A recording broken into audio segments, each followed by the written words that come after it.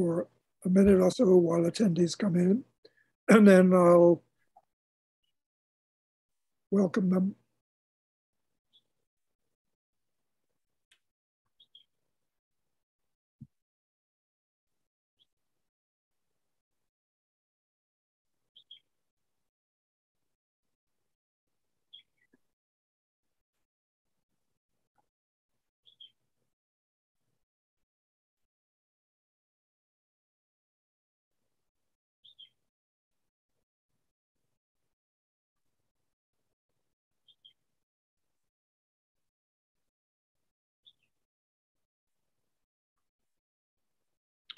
Aloha. My name is Roger Jelinek. I'm Executive Director of the Hawaii Book and Music Festival. And it's my pleasure to welcome you attendees and to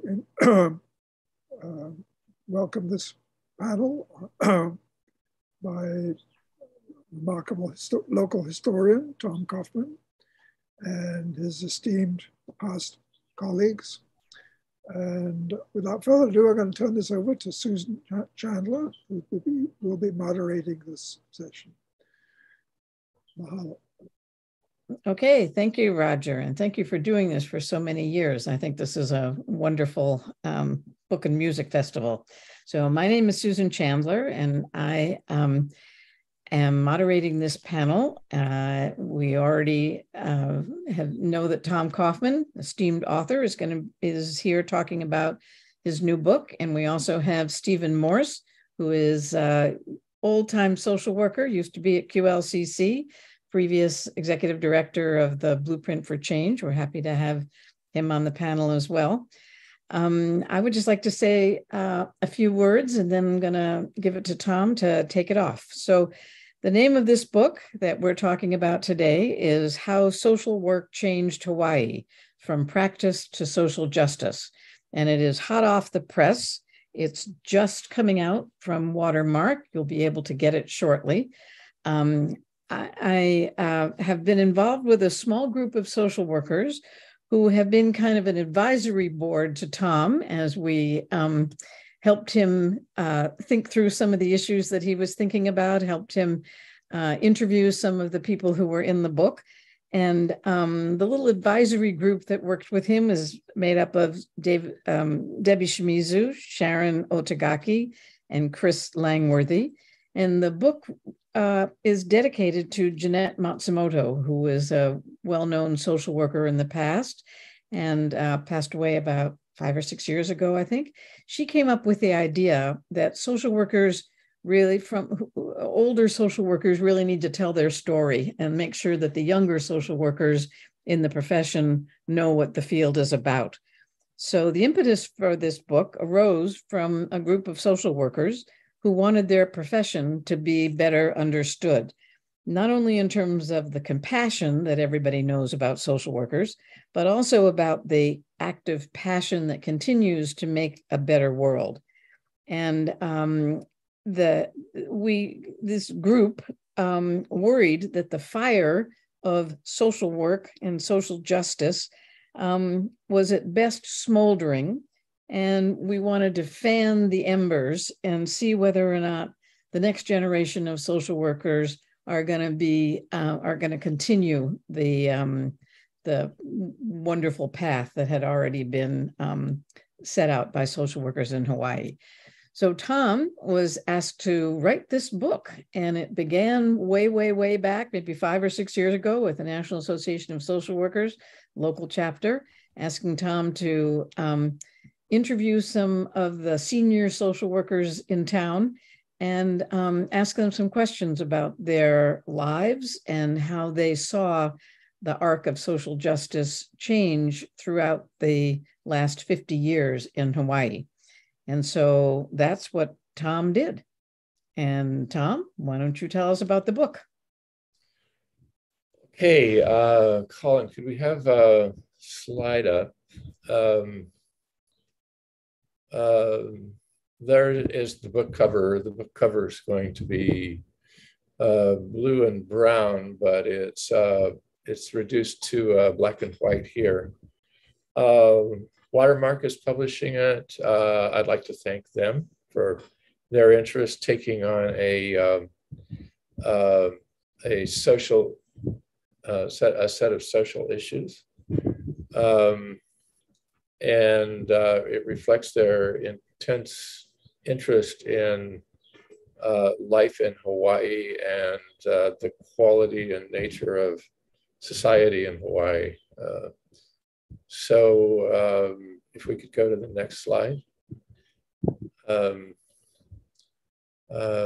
That was, as Susan said, the impetus for this book arose from social workers who wanted their profession to be understood, not only in terms of compassion, but an active passion to make a better world. And then in the process, we had extensive discussions about who defined this in our history and how the idea of social justice had evolved from the practice of social work. And immediately we came up with, we meaning the group of senior social workers, and I was familiar with her. I met her at a party at the Thompson's house. She was really the grand lady of social work in her old age, but she was an amazing person. Clorinda Lucas, if we could go to that slide.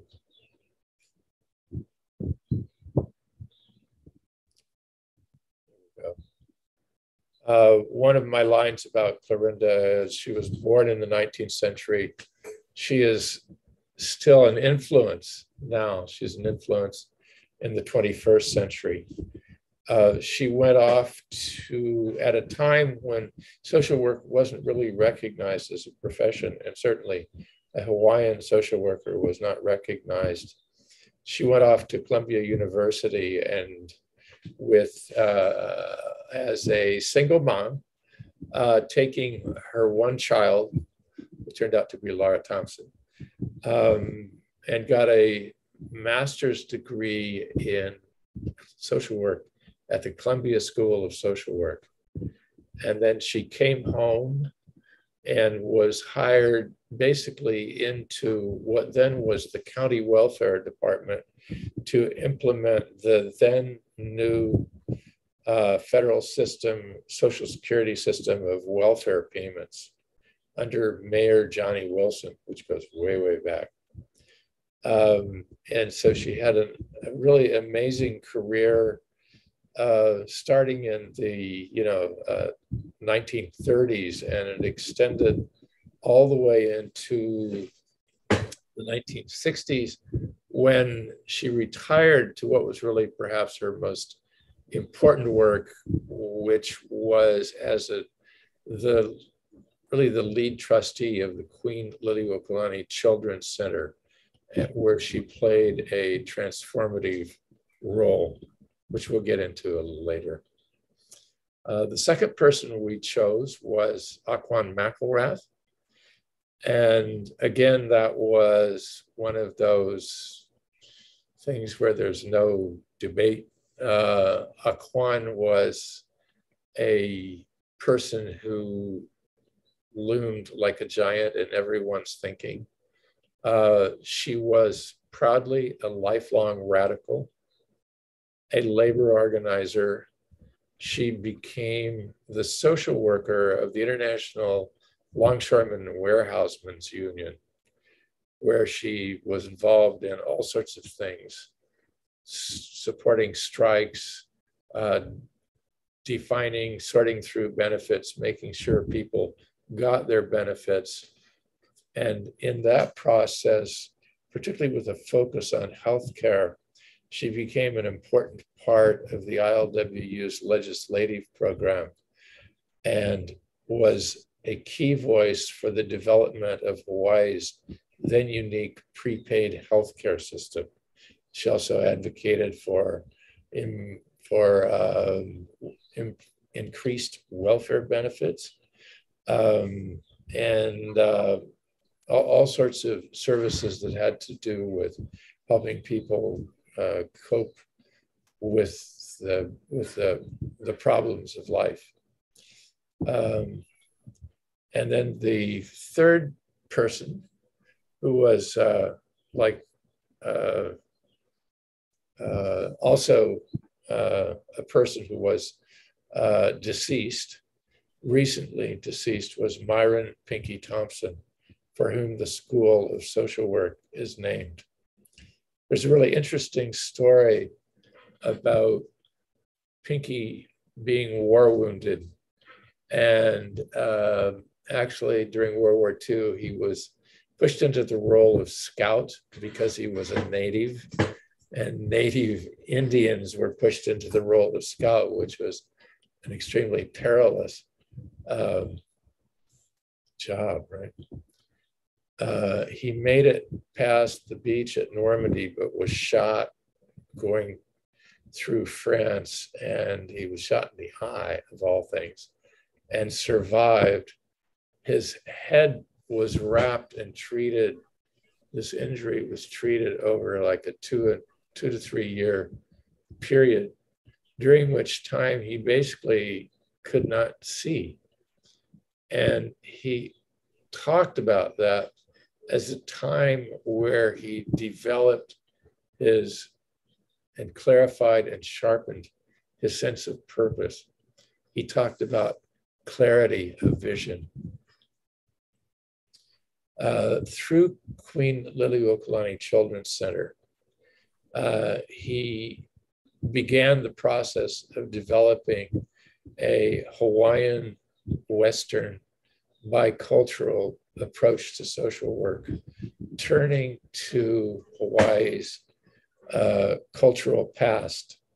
And I think we can talk about that extensively as we go. He was a real breakthrough person in the field of social work, occupying high-level government positions. Governor John Burns brought him into the governor's office to be his chief of staff. He then ran the Department of Human Services and later ran the Department of Hawaiian Homes.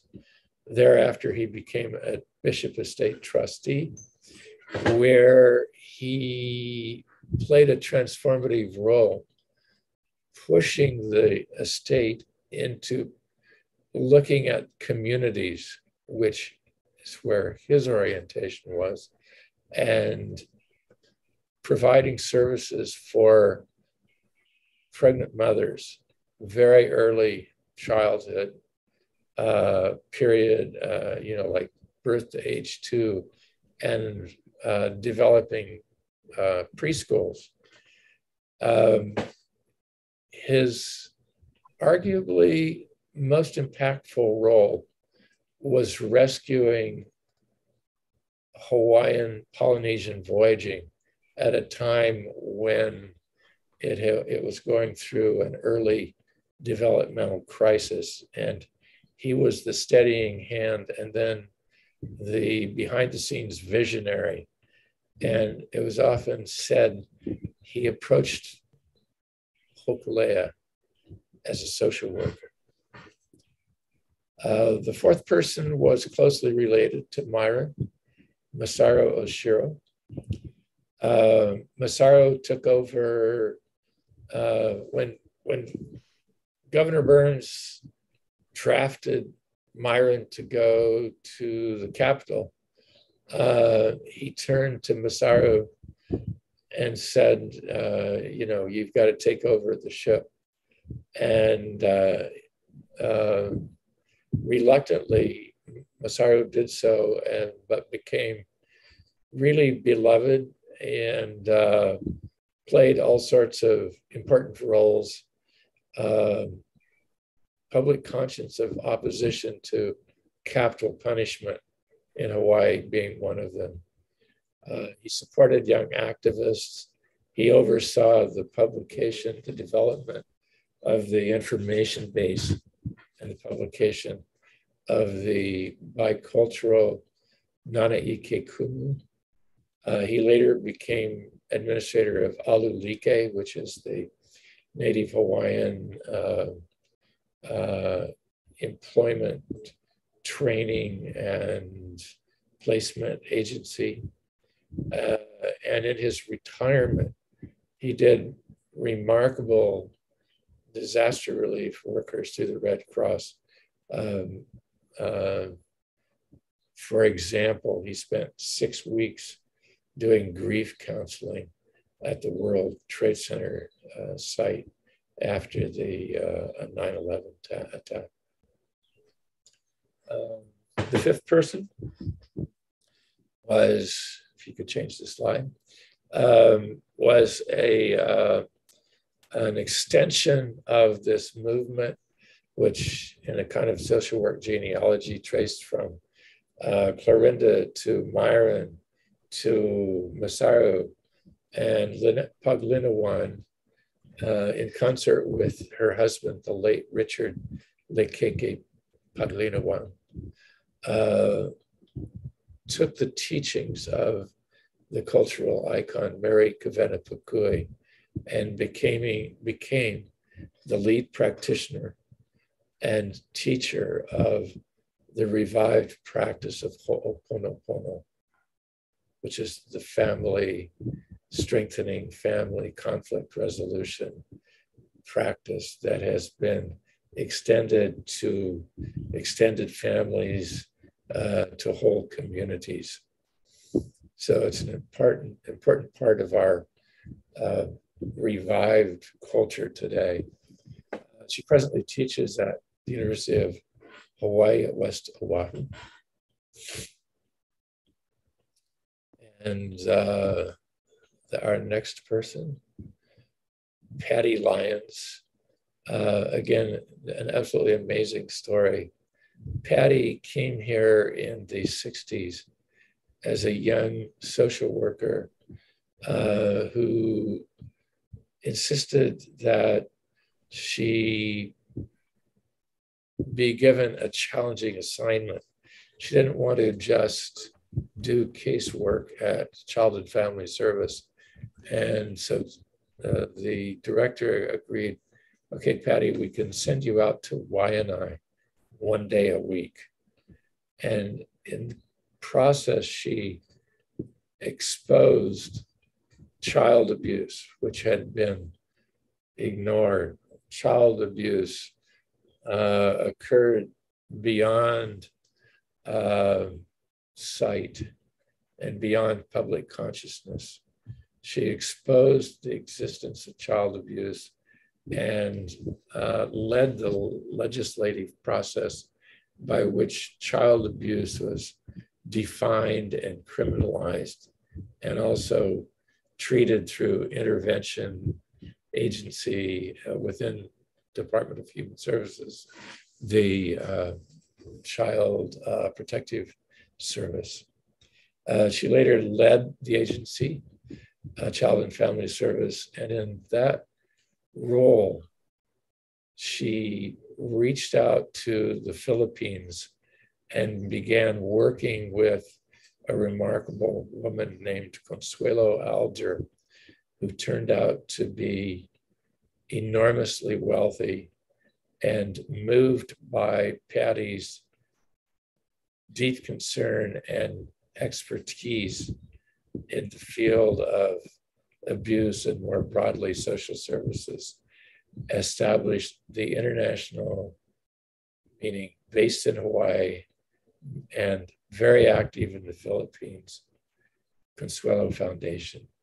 Consuelo Foundation today does good work in Hawaii, and it's projected Hawaii social work throughout the Philippines in amazing ways. I've actually been there with it.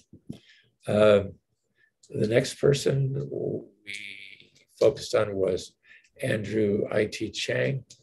Andy was set out in life to be an engineer. Actually, he was following the wishes of his father, but he got hung up on being a youth worker at Salvation Army and loved it, and changed careers, became an anti-poverty worker, quickly became director of the Office of Economic Opportunity, and then the director of the Human Services Department, succeeding Myron Thompson, who he worked with closely, and then was managing director of the city and county of Honolulu. And finally, the person we're with today, Dr. Susan Chandler, who started out as pictured here with Governor Ben Cayetano when she was sworn in to be Human Services Director. So look how many social workers became high-level government administrators during this period. She started out as a sort of a rough and tumble student activist. She became a professor of social work. After being Human Services Director, she did work through the social work school and also became director for 10 years of the university's Public Policy Institute.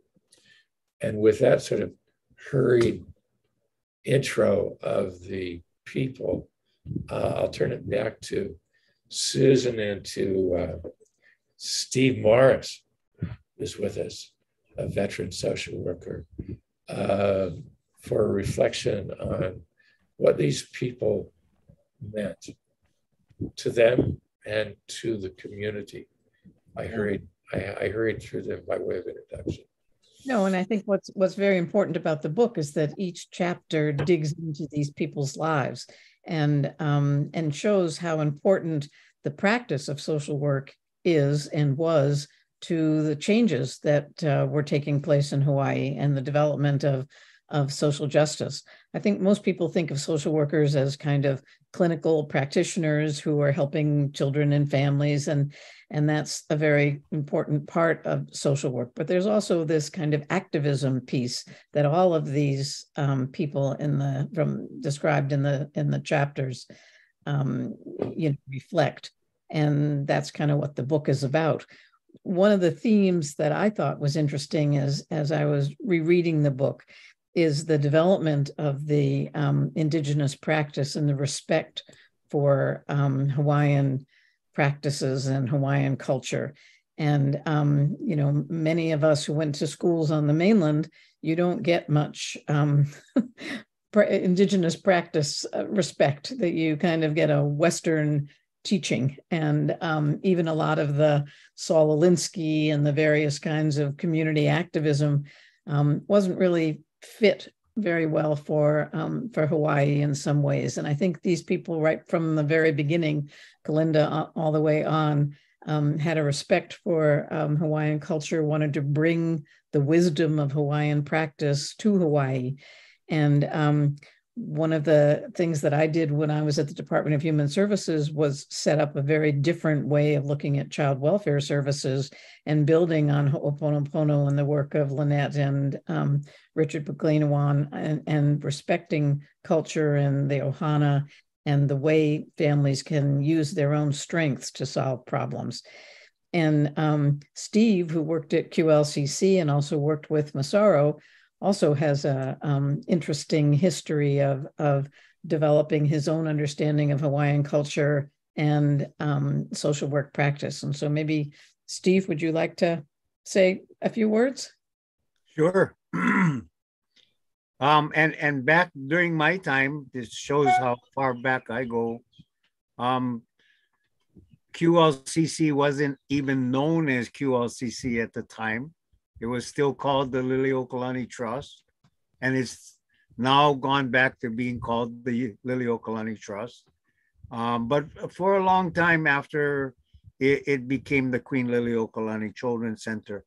When I was hired by Massaro in 1968, he had taken over after Pinky left to go assume the roles in the state government. But my major influence on my life was Masaru Oshiro, definitely.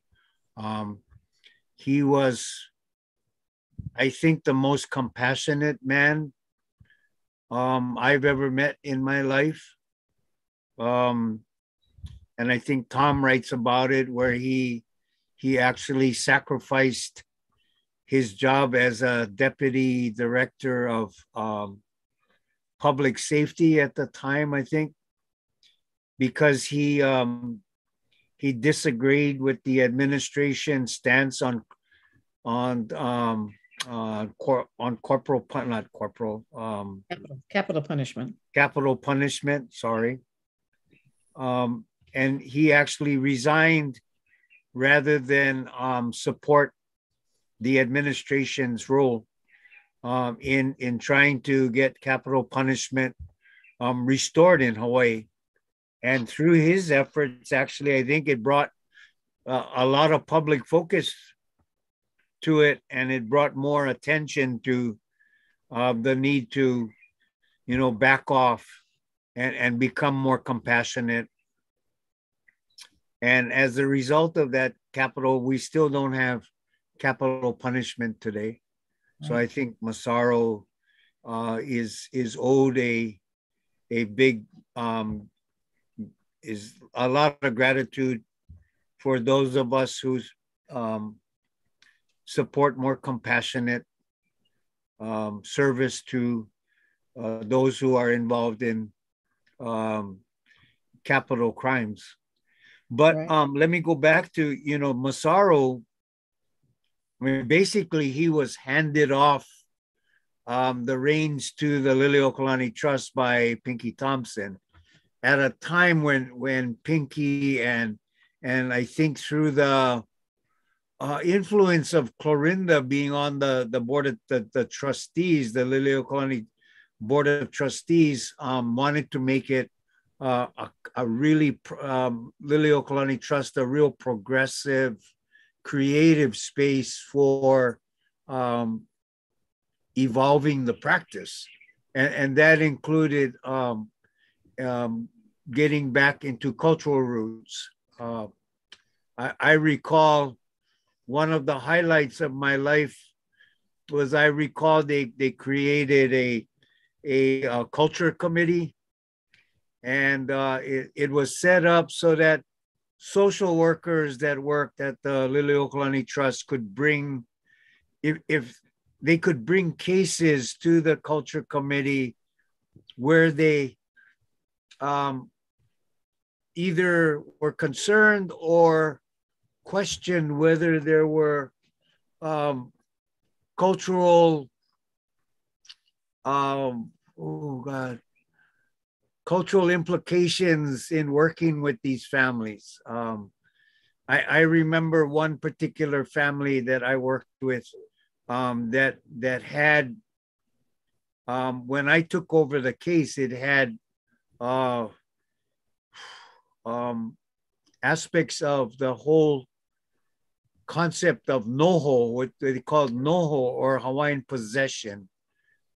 And I brought it to the committee in order for, and I mean, I was blessed that the committee was led by a woman named Kawena Pukui, who I think everybody knows. And I still remember feeling like I was sitting in a room with royalty at the time with Tutu Pukui, because she was that esteemed at the time. She was well into her 80s already, but still very sharp in talking about and explaining certain practices that had maybe a family, an ohana value to it, and Masaru helped create that space. It is where I got to meet Lynette Paglinawan and her husband Richard. Both were employed at Liliuokalani at the time, so it was Masaru helped create this really, really rich space for the culture to grow in practice. Okay. At the state, yeah, go ahead. No, I just I want to get back to to Tom. Tom, one of the other things that I think is really interesting about the book is that we ran some focus groups and we talked to some young social workers who had interesting perspectives on what the profession is, what the future of social work is, what their commitment is. And I think there were some very strong themes that you can see all the way, that Steve's talking about, all the way through to now and to the future. You want to talk a little bit about that part of the book? Yeah. Well, we had, I think we had we had 5 different little group discussions. And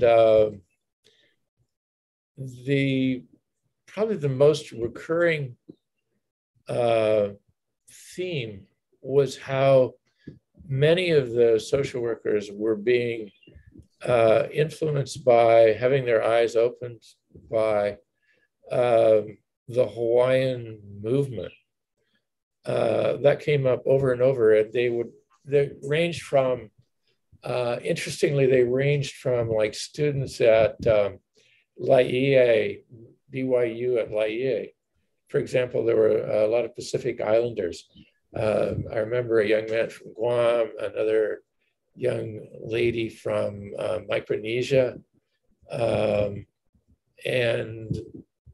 they identified with how Hawaiians are taking a hold and are modifying social work to integrate cultural knowledge. And they are, I think there was an inspiration and a respect that resulted from that. And also, I think it was, the vital coursing of change, discovery. The traditions, the American traditions, I don't think we're transferring that strongly. I don't think people were understanding things particularly well, like the New Deal and the anti-poverty movement, which were like the New Deal, really obviously FDR's New Deal, triggered Clorinda to extend herself. The anti-poverty movement obviously became an arena in which Myron Thompson did a lot of his important work, or a little bit earlier than that, a person like Aquan McElrath was fired up by the idealism of the that in-between period that spanned the New Deal and the Great Society, as it was called. I felt that the sparks were there for these young people. They had the basic impulse, and that is, I think, make the world better, which I think is fundamental to social work. Somehow relieve people's suffering, and then from there try to pick up the pieces and formulate better approaches to life. But I don't think I think society's overall concern for social justice has waned since the 1960s and 1970s. I think there's a downward trend.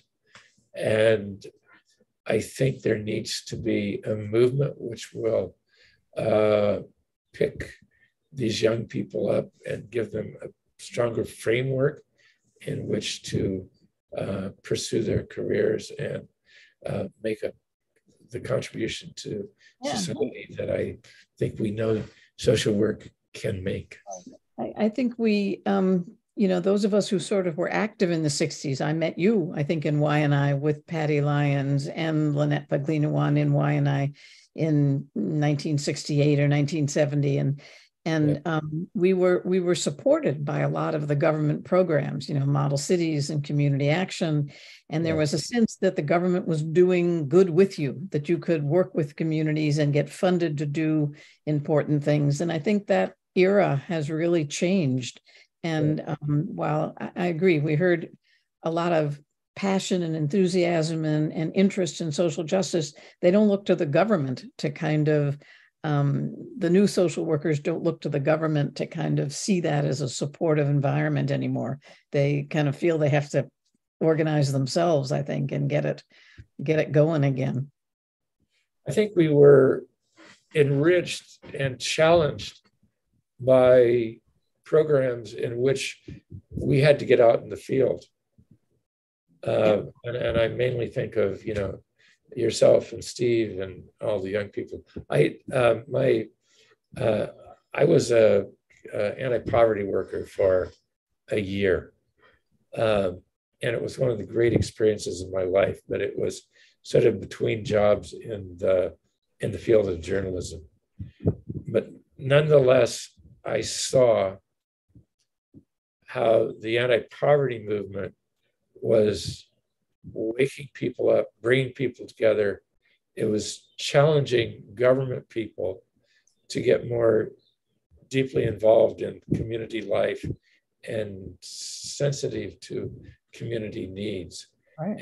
And in the doing, great things in terms of national legislation, such as Medicare, Medicaid,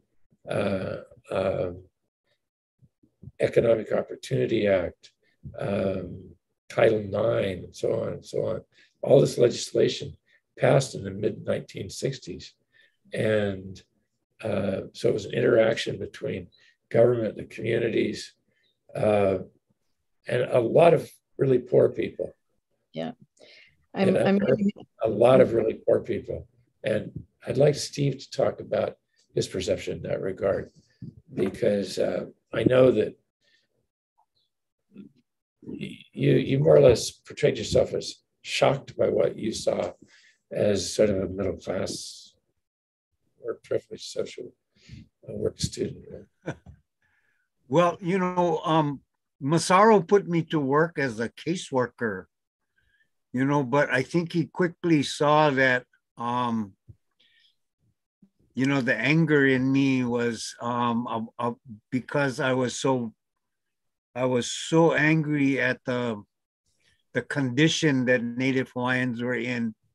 For a large part, they were disproportionately and still are to a certain extent in all the social indicator categories. And it was Massaro that helped turn me toward a different kind of social work more, and allowed me to get more into working in communities and social action with different communities.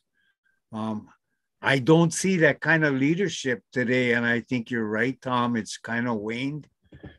But I don't see that kind of leadership among our what they call ali'i trust, in terms of Hawaiian leadership, but Massaro was just allowed that, just allowing that space at Halona Street to be used for the Muo Laulani site, to be used for community social action groups to come in and use the facility after hours for some really rich and meaningful discussions moving forward on, huge issues like self-determination and sovereignty and native rights and claims, and those kinds of things were allowed to happen in that space. And it upset me years ago that they actually do not, they call it a kipuka now, and they don't actually use that space for any kind of quote unquote social service type role. So I kind of question whether there's the leadership that we need to take that, to bring social justice back on the table and being practiced again. Well, I do have a comment here, and we do want to open it up for questions from the audience. But Sure. someone is commenting that we have forgotten about Bernie Sanders and the progressives. And that certainly is a movement that's current and is hopefully bringing back some of the kinds of themes that we've been talking about. Well, I like Bernie Sanders because I'm bald like he is bald. But in my old Hawaiian suit, I would still look at him as a white man in a suit. I mean, and I learned from, I spent a lot of time interacting with American Indians and how they relate to government. And I respect Bernie for his social democratic type ideals, but that's really, really far away from Hawaii and what we're doing, what's happening here. And I think we need to cultivate more leadership right here in the islands.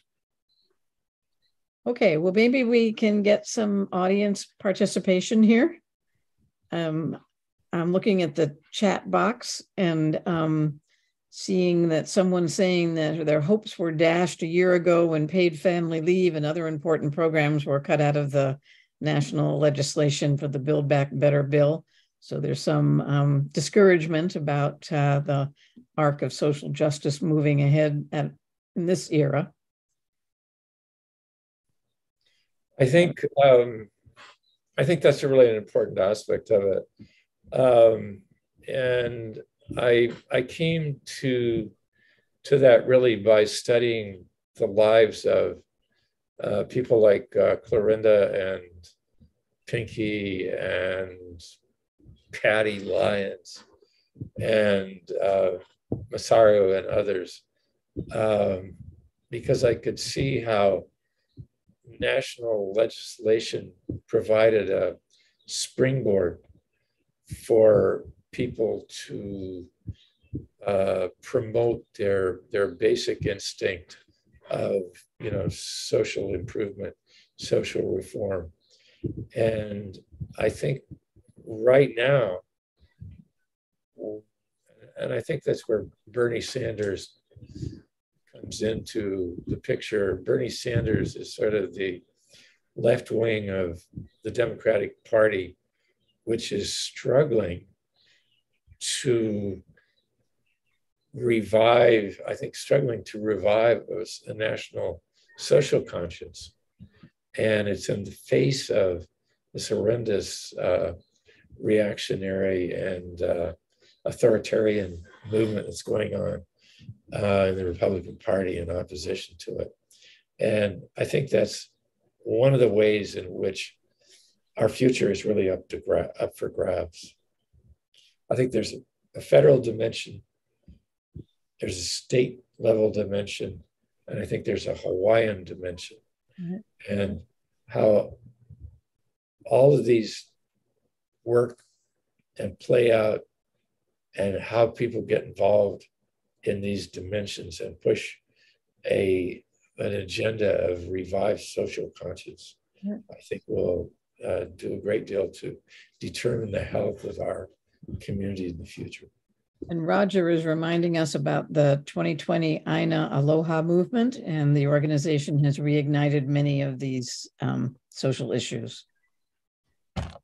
There's a really cool local organization that I totally love what they're doing. They're called the Hawaii People's Fund. Tom, you familiar with the Hawaii People's Fund? I am, yeah. One of their founders was a woman named Nancy Alec. Yeah, she just retired. Yeah, and they are doing some really good stuff on a grassroots level in terms of trying to fuel these small little organizations, but not just get these organizations started, but have them working with each other on larger issues. And I just hope that there's more of that happening in the islands. Right. Tom, do you want to read the concluding sections? You were thinking about doing that? I have it here. Okay, because we don't have too many, I don't have any questions in the chat box. So Can I bring up one more thing, Susan? Sure. And it has to do with your story and about how you and the latter part of Tom's writing about you is your feelings that we need to, as social workers, begin to address the big elephant in the room, and that's how we deal with climate change and how social workers are going to be needed to deal with climate change and the huge migrations that are going to occur as the result of climate change. We're going to have huge refugee sites, right? I mean, that's basically, I hate to think of it, but we're going to have to create huge refugee centers around the world, you know? Yeah. Refugees for Pacific Islanders who are displaced. Pacific Islanders from Africa, parts of Africa. Floods all over Asia. Yeah, it's going to be a huge problem. And I don't know, hopefully social workers will take the lead in figuring out how to deal with climate migrations and climate immigrants and all of those kinds of next step big issues. Tom, you want to read a little? Okay. I'll back up a little bit. The political environment, I'm talking about the political environment of Hawaii, and the underlying social environment is a puzzle. Two questions often arise. What is wrong with today's leadership? And why can't Hawaii do big things anymore? For example, more than half a century after Head Start, why has the state of Hawaii not provided preschool for all? Why are we still talking about it? We're not even close. Another example, why are general assistance payments to the most needy actually lower than they were in the 1980s? Such questions are especially perplexing in light of the fact that much of today's government leadership appears to be well-meaning, more formally educated than their elders, and at least vaguely progressive, most consistently on issues which have to do with tolerance. While the picture is not then entirely bleak, particularly in the areas of gender and racial equity, a trend line, I think, is visible through the haze. It is about a decline in social consciousness, social activism, and political awareness since the mythologized 1960s. It is not for nothing that our work group has worried about the level of devotion to social work. I'll skip on. The trend lines of the United States as a whole and that of the state government of Hawaii have a roughly similar shape.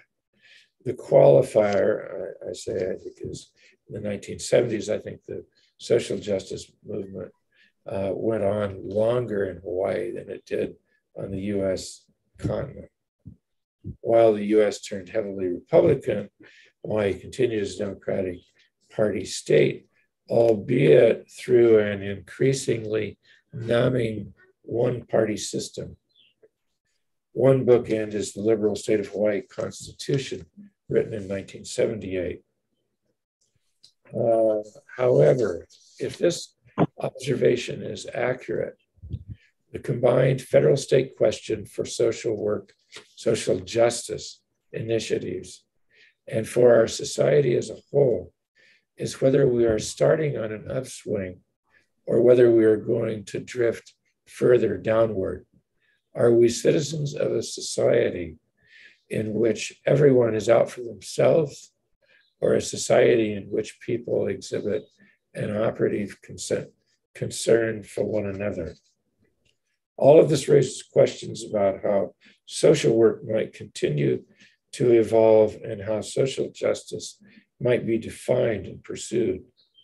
Will the Hawaiian movement prove to be predominantly inclusive or predominantly based on blood quantum? To what extent will Hawaiians, followed by non-Hawaiians, buy into the culture, tenets, and practices of a revised Hawaiian world? What, if any, accommodation will the US federal government and the state government make to this submerged nation of Hawaiians? Will the injustices of the past be seriously addressed, or will they continue to fester? Inescapably, the issues of Hawaii and the United States are intertwined. Will the progressive movement in the United States be successfully revived? If successful, these new programs that Biden has outlined, these programs could create a wave like that of the New Deal in the 30s or the Great Society in the 1960s. Will today's young social workers recognize the opportunity, and will they make the most of it?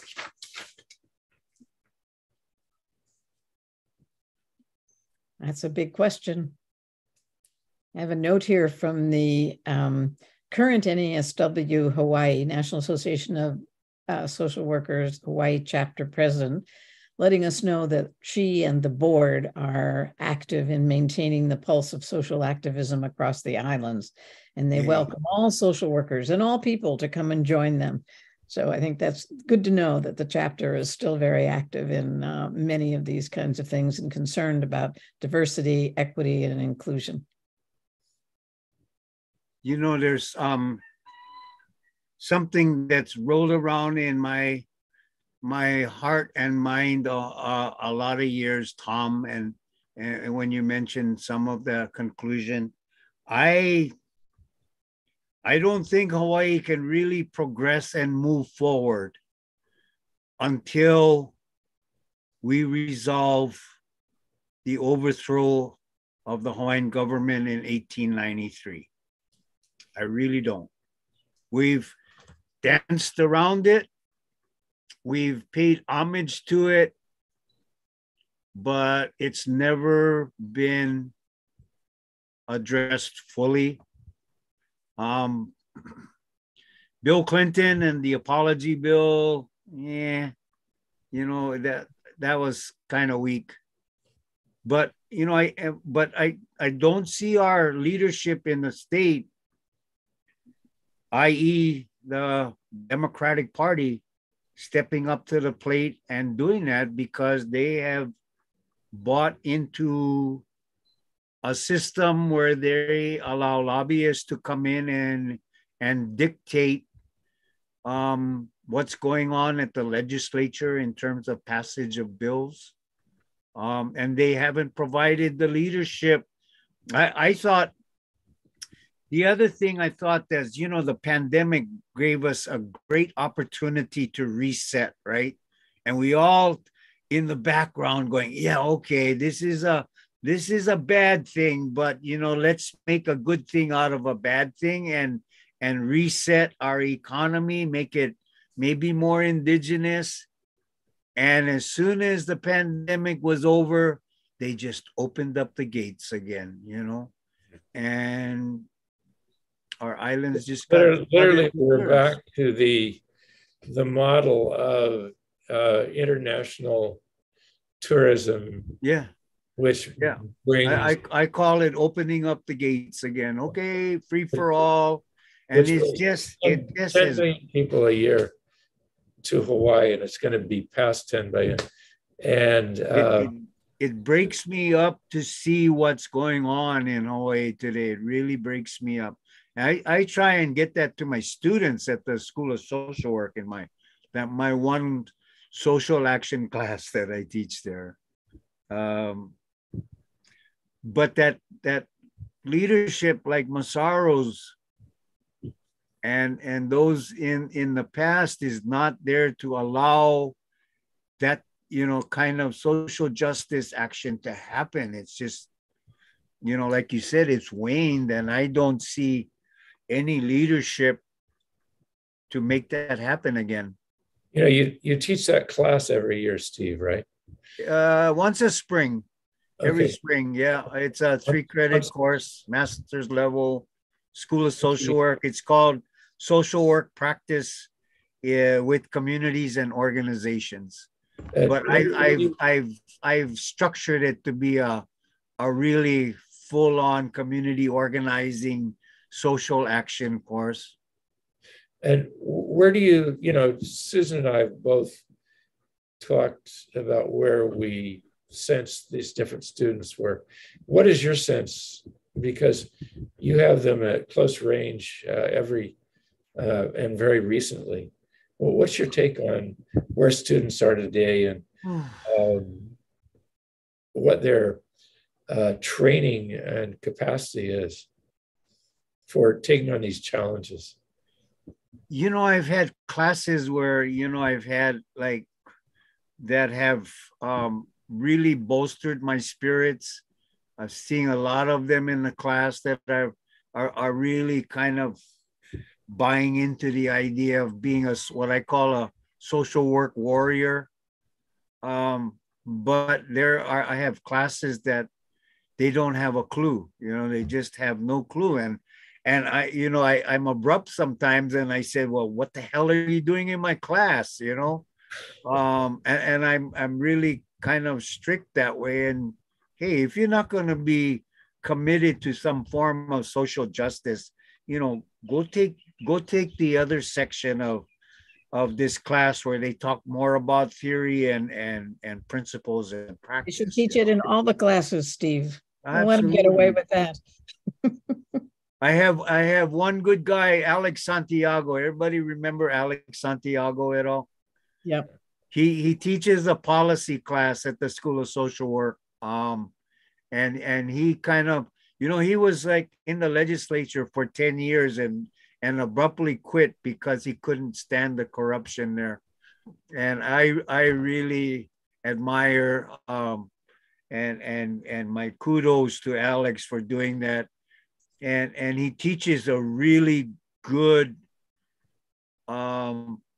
policy class, social work policy class that, incorporates some of the ideas that we're talking about today. Okay, I'm sorry, guys. We have only about 2 minutes to go, and I want to just wrap up and remind everybody about the name of the book, How Social Work Changed Hawaii, From Practice to Social Justice by Tom Coffman.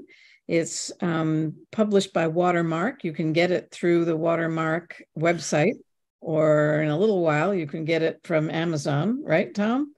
Yeah. Yeah. Okay, so in the last 2 minutes, you have any closing comments you want to add before we get bounced off of Zoom? Well, I'd like to thank the other people who are with us in spirit, our group, Chris Langworthy, Debbie Shimizu, and Sharon Odagaki. You sort of understated the group process. I was the journalist there. It was a little, background in social work. And it was the four of you who really informed and fired this project. And I greatly valued and enjoyed doing it because it struck a nerve with me as to where we're going as a society.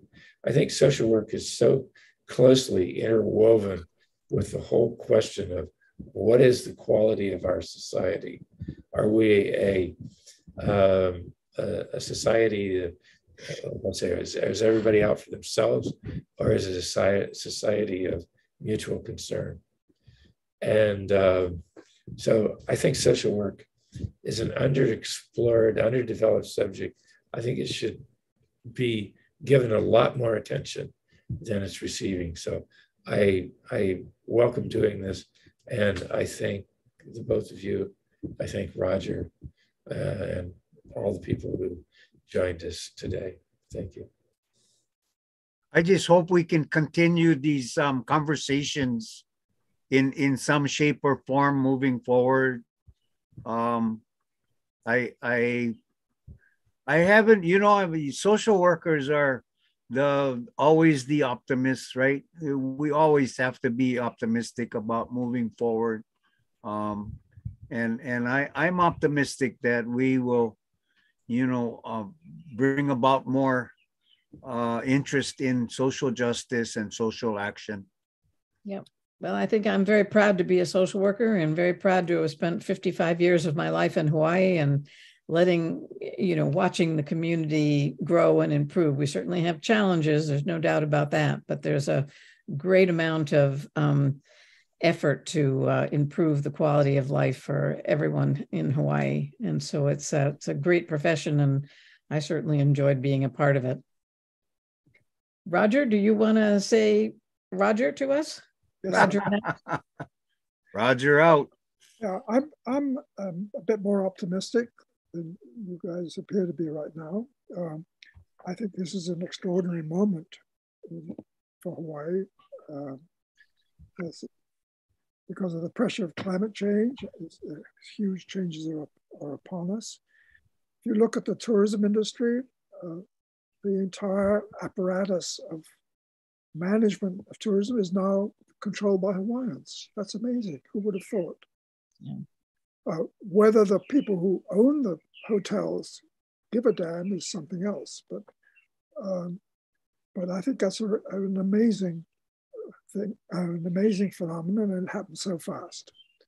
I mentioned in the chat the Aloha Aina movement, which was really sophisticated in its approach, and did get as far as taking bills, putting together bills for the legislature. And it was very much a grassroots effort and huge. And it was endorsed by all sorts of institutions I would never have imagined would endorse it.